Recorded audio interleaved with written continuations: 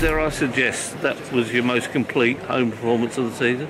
Probably since we've nearly come here, John. You've got to take into factor the opposition. Very strong side, good players, really good players. And like I said to the lads, really enjoyable when we can prepare, knowing that teams are going to come and have a go. It really is enjoyable. It's the painful ones or the other ones, but all the players must take all the plaudits tonight. None of us enjoyed Saturday. Painful, hard work, got over the line. Tonight was a good game. It was a really good spectacle for League Two. In my opinion, two good teams, loads of good players on the pitch playing in a really good spirit.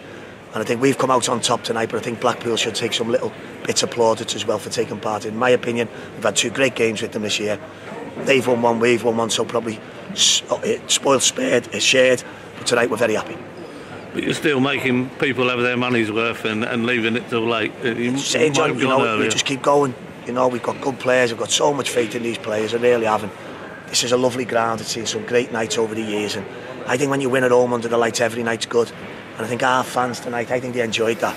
I really do. They've seen the commitment for starting from Owen Doyle at the top end of the pitch, who just works so tirelessly. It's untrue, and he epitomises then the rest of the team. All over the pitch, we had good players tonight, and like I say, all the players deserve all the plaudits tonight. We've just won a game. That's all that happens in this game, and you get high when you win and low when you don't. It's nice to get high tonight, that's for sure. We all debate this nowadays. It like becomes a bit of a debate about a debate. Portsmouth fans are unbelievable.